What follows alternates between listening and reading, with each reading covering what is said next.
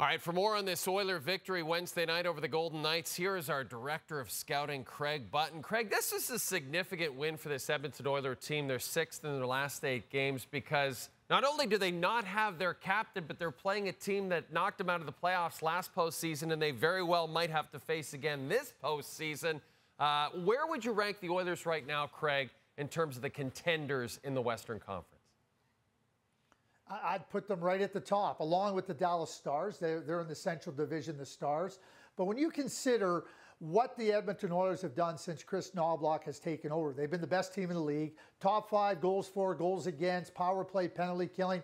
Nothing they've been doing is accidental. Everything they've been doing is with a purpose. And it's with the idea that this is what it takes to win come playoff time.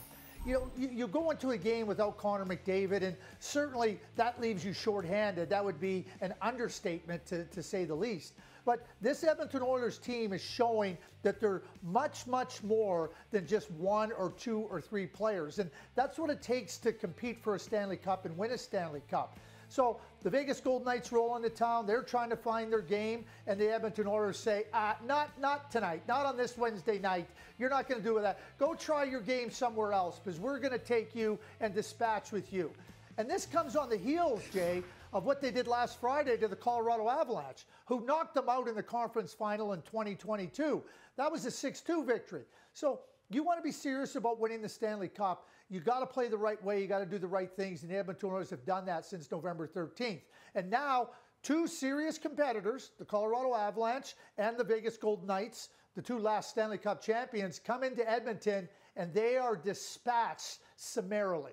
And that's what it takes. Show these teams, hey, listen, you think you have a chance? Not against us. I love the attitude that they have. I love the way they went on it. And right now, when I look at the Western Conference, I see Dallas and Edmonton in a collision course in the conference final. Craig, before we let you go, I want to ask you about this young gentleman. This is you yourself, of course, and Ben. Tell me about Ben. Ben Kane. I was in the supermarket today just down the street from myself. Ben lives up the street from me. He grew up with my youngest daughter. But Jay, he came up to me and he says to me, he goes, is Jay as nice off the camera as he is on the camera? And I said, absolutely he is. I said, he's a gem.